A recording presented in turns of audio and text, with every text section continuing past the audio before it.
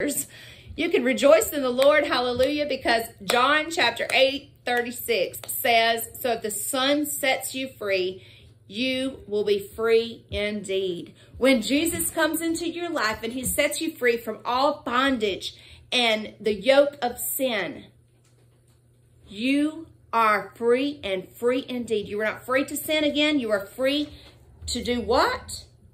We are free to not be entangled again with the yoke of bondage. Hallelujah. If you are locked or tied up, somebody comes and sets you free, what you going to do? Thank you, thank you, thank you. They're your hero, right? They're going to be your hero.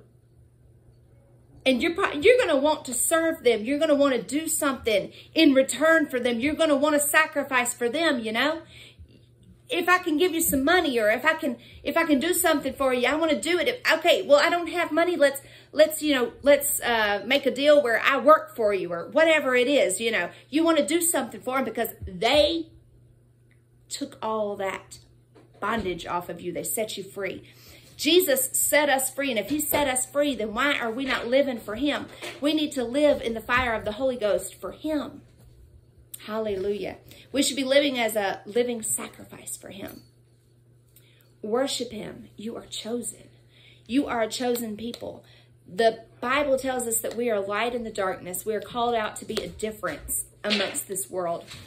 We don't have to look like the world and talk like the world and act like the world because Jesus has set us free. Live in that liberty.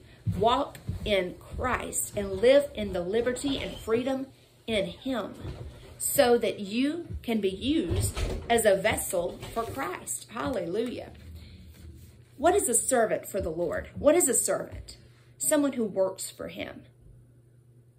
When somebody calls you servant, will you keep your feet planted on the ground? Because a servant is just that. Like your servant when you go to a restaurant. That's your waitress. They bring you everything you need, right? They don't get paid much. Waitresses don't get paid much, y'all. Just a couple bucks an hour. And then the tips that we give them. Hey, servants of the Lord many times don't get paid at all.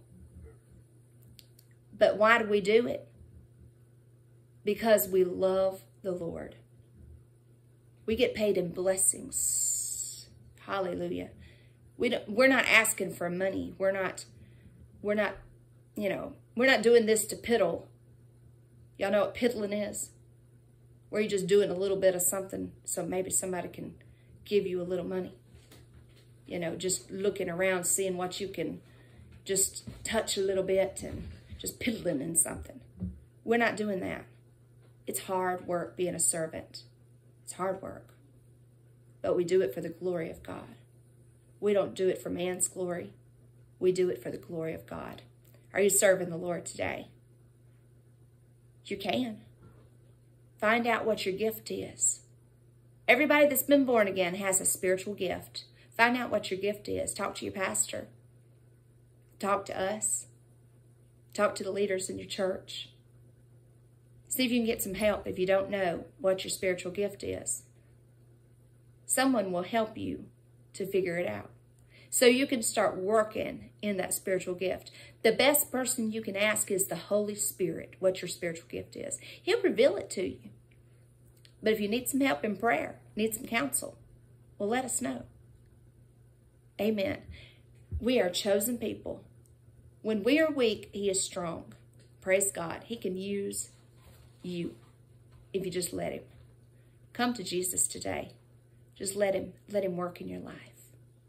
Heavenly Father, I praise you, God. I thank you, Father, for everyone, Lord, that has joined us, whether they are, seeing this live as a premiere or whether they are watching the replay, Lord. I praise you and I thank you, Father, for the opportunity, Lord, that it is to serve you, Lord, and to minister to your people, Father.